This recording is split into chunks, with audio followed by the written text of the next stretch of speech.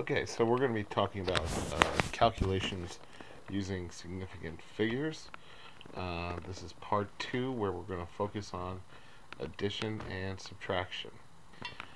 The rule when adding numbers that have significant figures or subtracting numbers that have significant figures is that you round to the most precise spot in the least precise number that you use.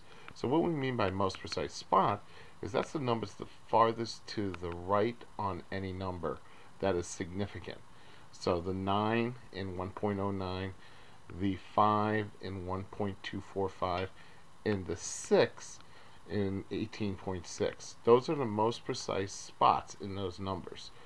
Now the least precise number is the one that has that digit the farthest to the left, okay, of those three numbers. So the 6 is in the tenths place, whereas the 5 was in the thousands and the 9 was in the hundreds. So the 6 is in the least precise number.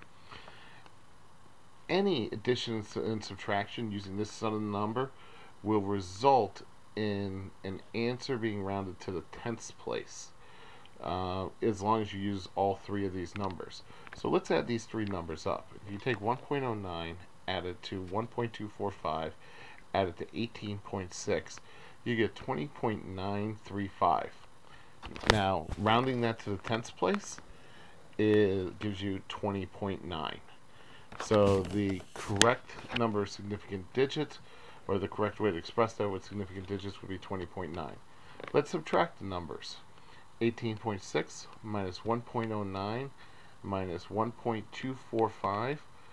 We subtract these numbers, you get 16.265, which gives you 16.3 when you round it to the tenths place. Again, you're rounding to the most precise spot in the least precise number, which for these numbers turns out to be where the 6 is, which is the tenths place.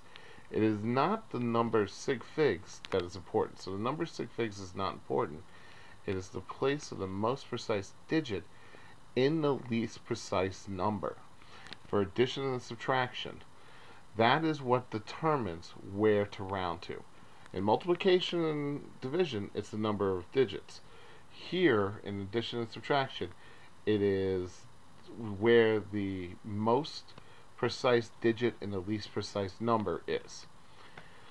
So, let's do some practice. In each of the following sets of numbers, we're going to first identify the digit that represents the most precise digit in each number.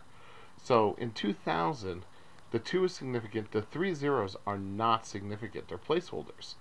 So the 2 is the most precise number in that digit. Since the 3 zeros are not significant, they don't count. In 456, obviously the 6 is the most precise digit. In 420, the 2 is the most precise digit because the 0 is again a placeholder. And 12.1, obviously the 1 is the most precise digit. So let's try some more. In 145, the 5 is the most precise digit.